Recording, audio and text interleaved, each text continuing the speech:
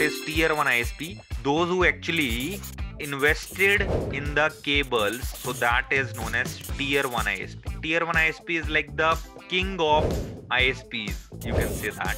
So tier 1 ISP is actually giving connections to tier 2 ISPs. All they are taking connections from tier 2. For the backup, they are taking from multiple tier 1. And these tier 2 ISPs are giving connections to the local ones, which are known as tier 3 or local ISPs. And users can connect to these ones also, and these ones. So who are tier 1?